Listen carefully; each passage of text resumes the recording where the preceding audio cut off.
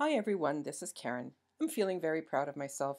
I have discovered another original concept within Design Space. Okay, so if you wanted to do a knockout effect, but you're using text on text, I found how you can do that. So first I'm going to add my initial. I'm going to add the letter K. And I'm going to use a nice thick font for that. I'm using impact font for this.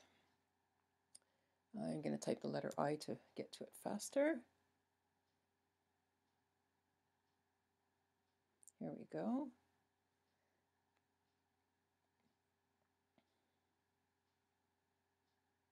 And I'm going to make that nice and large. And now I'm going to add another piece of text and I'll put in my full name. And it's going to use the same font, so that's fine. And I'd like to have this a little bit larger because I'm going to place this on the side of the K. Okay, so here we go. Maybe a little bit smaller.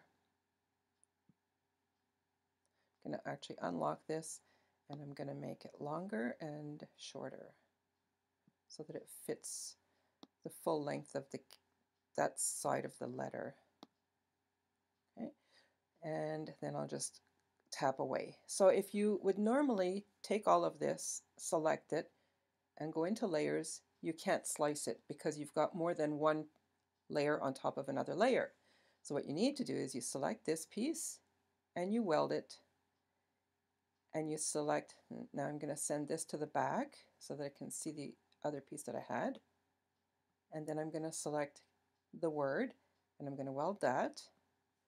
And then when I select everything, I can slice it so that I can slice a full name out of a letter